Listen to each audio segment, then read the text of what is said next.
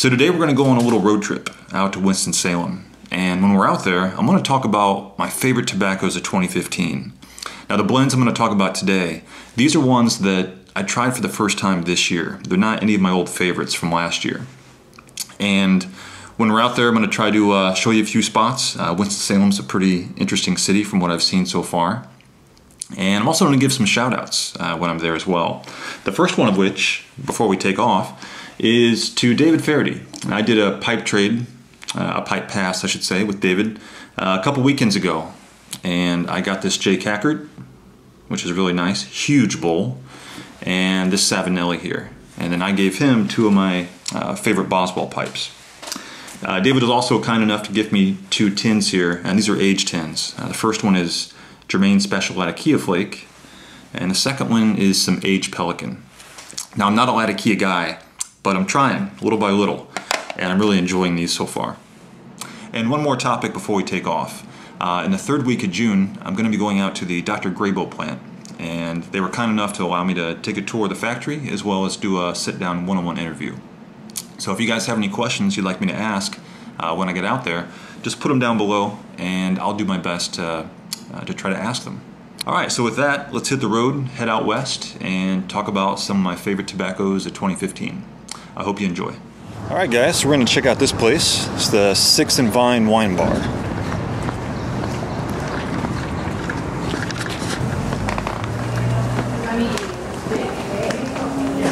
Alright, so let's get started. In no particular order, these are some of the blends in my top 5. Number 1 would be Canal Boat by Cornell & Diehl. And out of all the blends I've had this year, this is the one that surprised me the most. It has 3 components that are relatively unique. They do exist in other blends, but this is the first blend that I've had that has these 3. So it's Cube Cut Burley, Cyprian Latakia, and Sweetened Black Cavendish. And there's something about not just the components, but the proportions of those components that me as a Burley lover just really appreciate. And again, I've never had it before. Alright guys, so number 2 on the list is Briar Fox. Now Briar Fox is a bestseller, and the reason I know that is because it says it right there on the tin. But, you know, I didn't see a lot of videos about Briar Fox. I didn't read a lot about it. Most of my friends didn't talk about it. So I'm really glad I stumbled across it. Because when I did, I went through this tin like a bag of Oreos. It took me about 4 or 5 days and it was gone. And although I didn't have that epiphany smoke, I didn't have that amazing smoke, I just kept reaching for it day after day. And that's one of the true signs that you know you have a great smoke, is because you keep reaching for it. And that's what this one did for me. So it's definitely in my top 5. And number 3 on the list actually comes from a recommendation from Chris and Jeremy at Cornell & Diehl. When I was out there, I asked them, for someone who likes Burley Flake number 3 like me, or for someone who likes Old Joe Krantz, what's a similar blend that's in the same vicinity but yet a little bit distinct? And what they recommended was Oak Alley. So as soon as I got home, I ordered a couple tins. And this one surprised me too. Not nearly as much as Canal Boat did. This is still the biggest surprise of the year so far. But it surprised me in terms of the way that it changes over the course of a bowl. And just when I thought I was crazy, I went and did a YouTube search for other reviews of this blend, and I found Smoking Pipeliner's review, Tade. And I was very happy to find that he said the exact same thing. The second half of the bowl of Oak Alley definitely starts coming alive more so than the top half. The top half, to be honest, it was nothing that really grabbed my attention. Just when I was starting to, think about dumping the bowl, it started to come alive. And I rarely read tin descriptions on camera, but this one's worth it. And it's a mouthful, so I couldn't memorize it. But what Oak Alley is it's really a mixture of sweet and red Virginias, white brown Burley, and Perique and Katrini Turkish. And I'm probably mispronouncing that, but it doesn't matter because it still smokes great,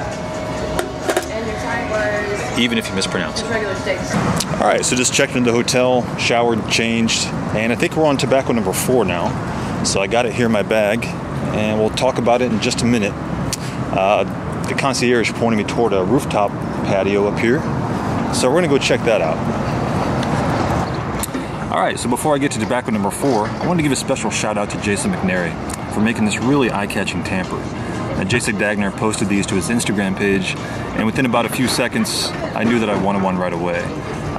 Number one is because I love the color blue, but number two is because I do a lot of outdoor piping, I'm losing check tools and tampers like left and right. And I knew this is one that I could catch, or it'd catch my eye from 20 feet away if I dropped it somewhere. So if you're interested in one of these, definitely contact Jason McNary.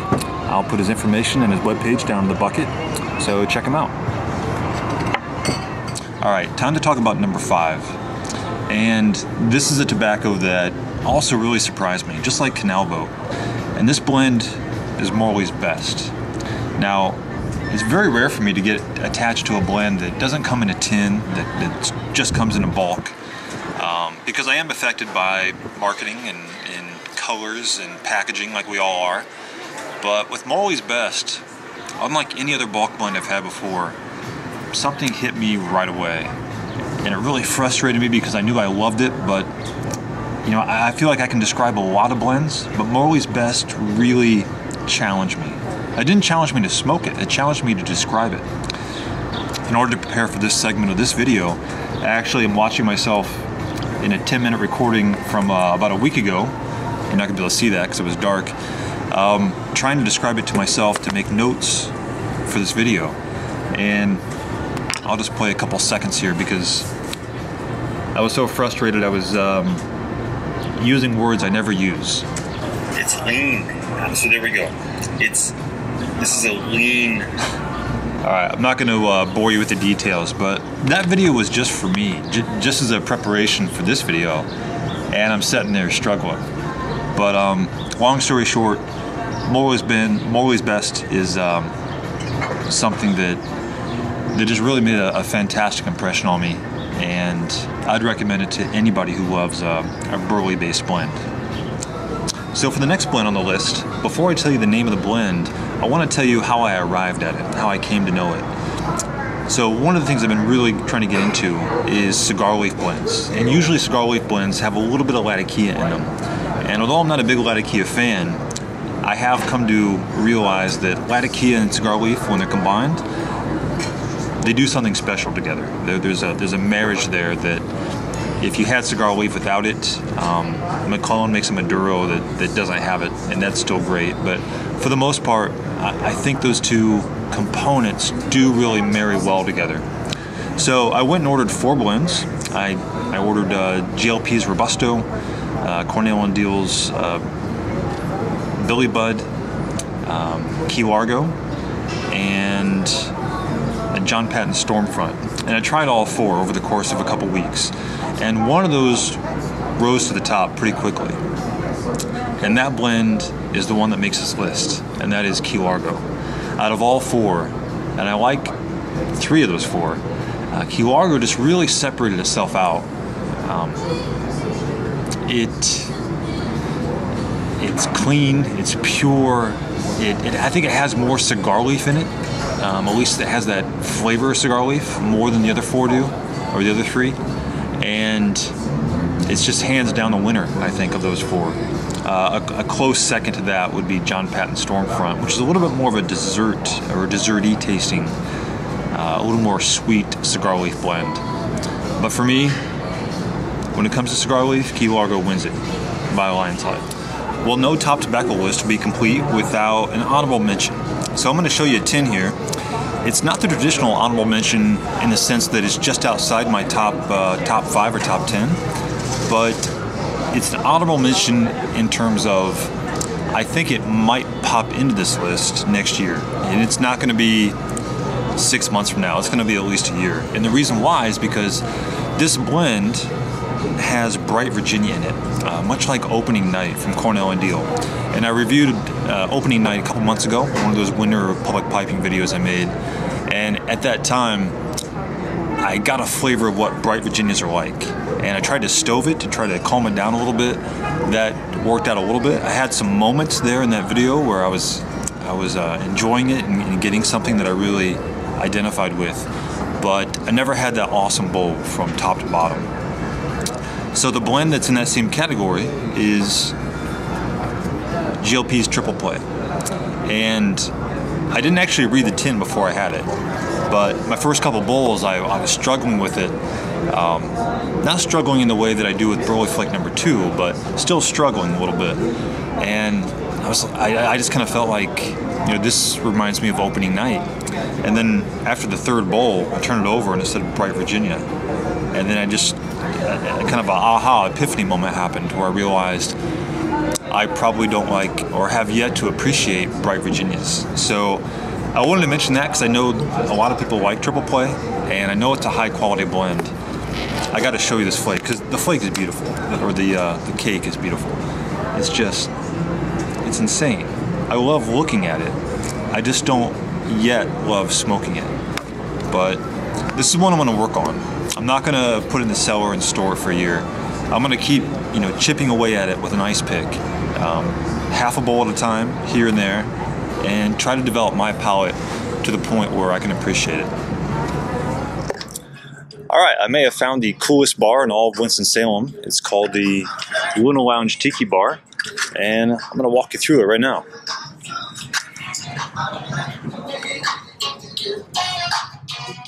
And I also want to give a couple shout outs to some pipe presenters out there that make videos that put me in a really good mood.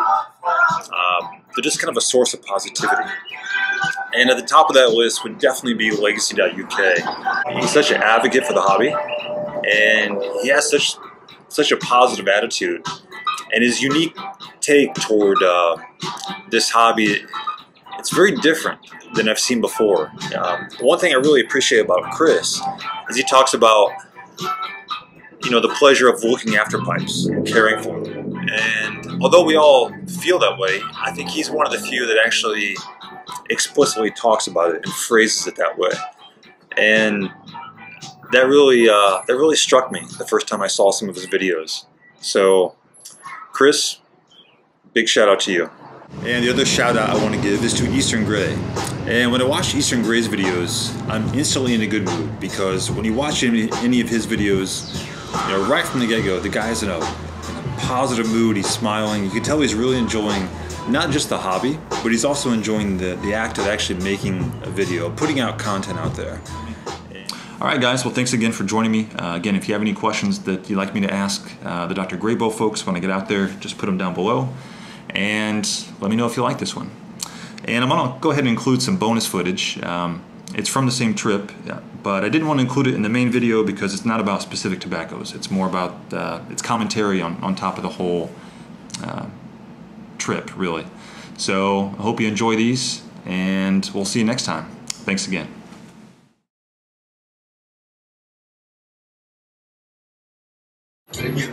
Now, what I wish would have made this list are some of my old favorites from Rat Race and Solani. Specifically, Brown Cooney. Back in the day, I had some awesome bowls of Brown Cooney, Old Gowrie, and then on the Solani front, Silver Flake were some of my old favorites. But unfortunately, there's no such thing as a time machine on the palate. You can't turn back time. And that's both a good thing and a bad thing, because it does force you to keep moving on in the journey of pipe smoking, but at the same time, it is kind of sad when you realize that you're never going to be able to look at a blend the way you used to back in the day.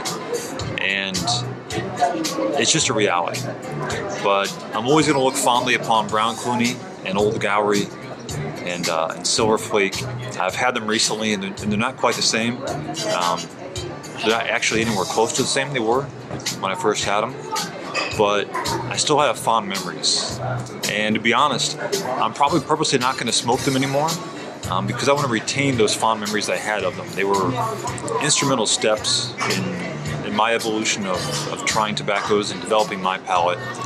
And I can describe them to this day, you know, what I thought about them and the experience I had with them. And those are really great memories. And I think if I keep revisiting them, I'm just going to diminish those memories more and more. So I kind of want to put them in a vault and kind of protect those memories in the future. So I still recommend those for anyone who's never had them before. They're great blends, but for me, times have changed, so I'm not going to be able to return to them. But that's the way this hobby goes.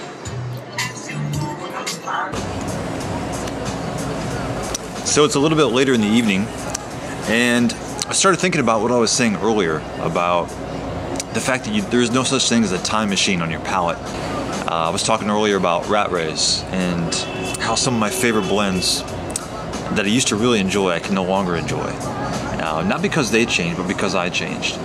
And I was sitting here on probably my third bowl of the day of Cornell and Deal's Billy Bud, and I started thinking about one of Matches 860's old videos where he was talking about he smoked Latakia blends for the better course of a year, and specifically Billy Bud. And in that video he talked about, by smoking the same blend day in and day out, he actually lost the ability to start tasting Latakia. That over time it just kind of flattened out. It just started tasting like nothing. And to a certain extent that happened to me with Rat Rays, but I'm kind of late to the party with these cigar leaf blends, but I'm really enjoying them right now, and I'm smoking them very, very often. And I'm starting to think about, number one, will that happen to me? If I keep smoking these cigar leaf blends, will I eventually change my palate to the point where I won't like them?